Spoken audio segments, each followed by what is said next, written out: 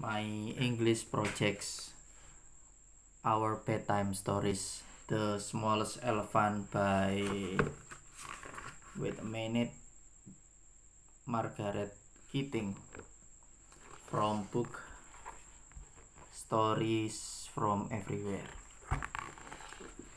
The Smallest Elephant. Everyone at the zoo in Brookfield was excited. A little elephant was to come to the zoo that day. She was just 12 months old. She was only 3 feet high, and she would be the smallest elephant in the country. The name of the little elephant was Baby Brookfield. She had been born in a country far across the ocean. She had come across the ocean in a big airplane.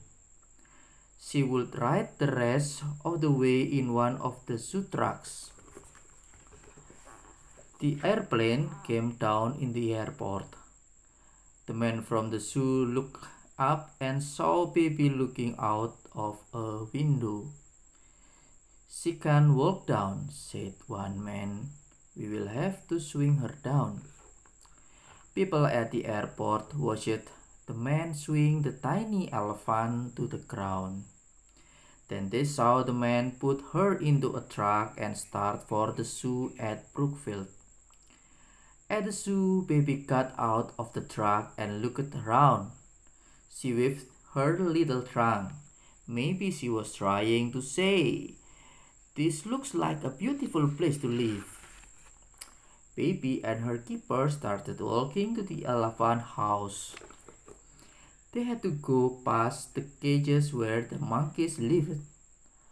When the monkeys saw the elephant, they were very excited. They all began to chatter. What a noise they made! Baby never before had seen monkeys or heard their chattering. She did not know what to think of them. She was afraid to go past the cages. "Don't be afraid, Baby," Mr. Graham said. "Those monkeys cannot hurt you. They can't even get out of their cages." But Baby would not go past those cages. Mr. Graham told the keeper to turn around. The keeper took Baby down a different road to the elephant house.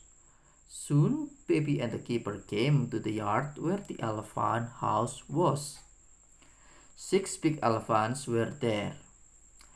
When they saw Baby, they were excited. They put out their trunks and tried to reach her. Some visitors at the zoo saw how the big elephant acted. "You won't put the tiny elephant with the big animal, will you?" asked Yvonne, who was visiting the zoo. "Look at their big feet. They would be sure to hurt the little elephant." "And see them wave their big trunks," said another visitor. "Won't they hurt the little one with their big trunks?" "They are stamping because they are so excited," said the keeper. "They won't hurt her. They are trying to reach Baby because they like her. Each of those mother elephants wishes Baby belonged to her. They think she is a beautiful little animal."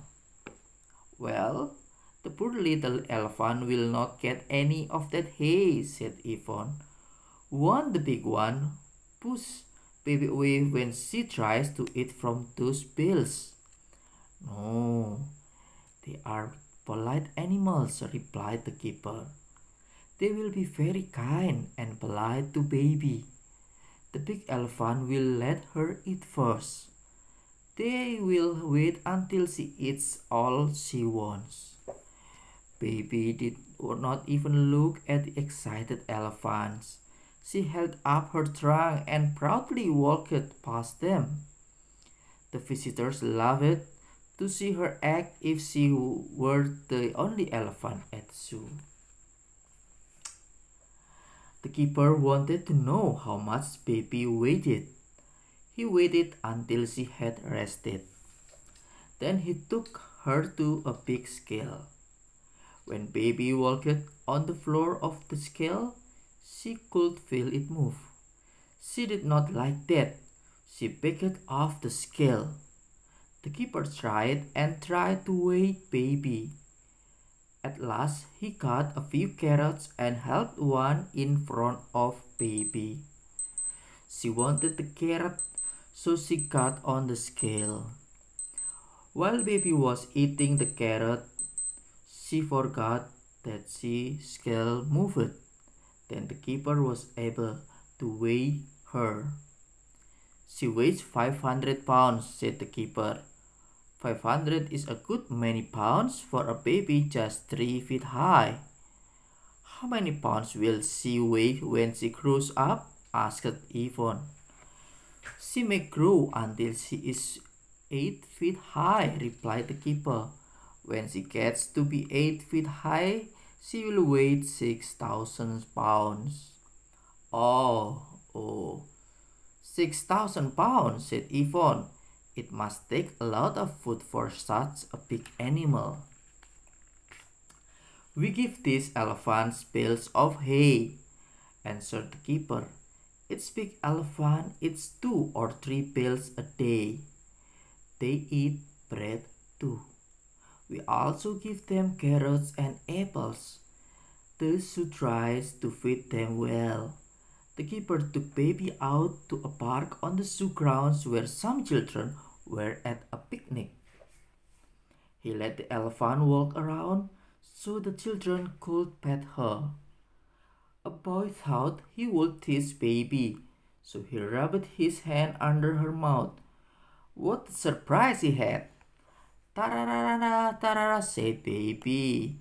The children were so surprised they hardly knew what to do.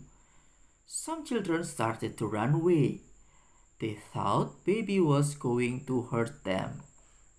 The boy who had wanted to tease baby ran further than any of the other children.